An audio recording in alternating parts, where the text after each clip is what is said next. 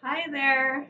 I thought today we would do a math activity with things that we can find inside your home. This is my home.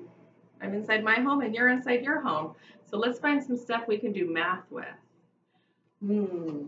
I have 1,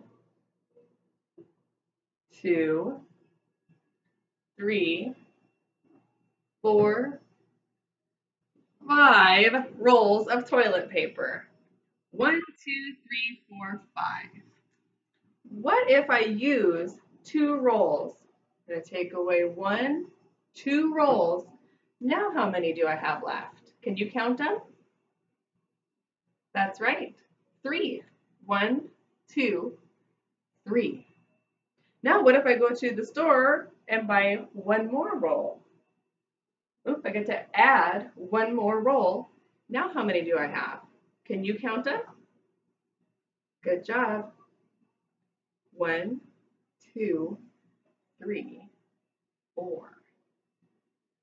Good job. Now I'm going to take away all the rolls. I'll have to put those back in the bathroom. Don't want to run out of that.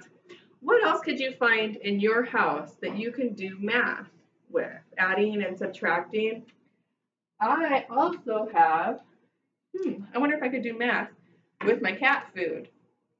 How many cat food cans do I have? Count them with me.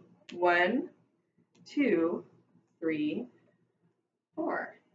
Now, what if my cat comes and eats 3 cans? 1, 2, 3 are gone because my cat ate them. Now, how many do I have left? That's right, 1. Good job. Today, I want you to find, with your grown-up's help, ask your grown-up what you can find in your house that you could do math with. Adding, subtracting.